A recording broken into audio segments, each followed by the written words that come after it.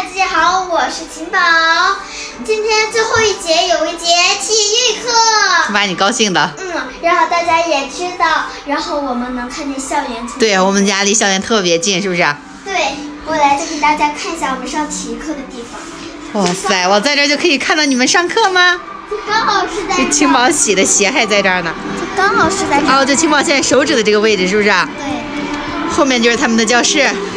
他现在要去上学了，因为学校的那个音乐都已经响了，是吧？对。每次2点半的时候音乐响，在我们家听特别的清楚。妈妈，你一定要去看我呢，也让大家看看，要算好时间哦。我要算好时间，最后一节是吧？对。好嘞。晴宝现在要上学了。妈妈，你回去吧，拜拜。拜拜，慢点啊，乖。我现在要来窗户这儿看一下晴宝。在这个位置能看到他，他下楼了。宝宝，下午记得给水杯拿回来啊！好，去吧。他现在已经去了，然后看到没有，这边就是学校，特别的近。现在已经进校园了，估计下一节课就是晴宝的体育课了。一会儿我们看一下能不能看到他。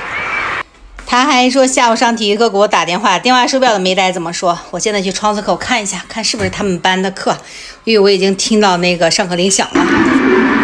看到晴宝没有？晴宝在这儿，黄色的衣服看到了没有？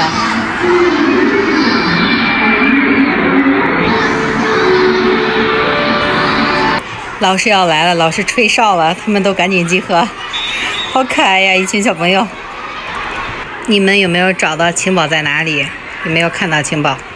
我已经看到他了。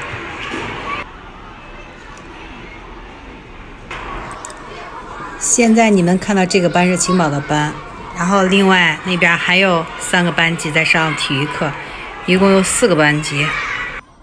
你们有没有看到晴宝？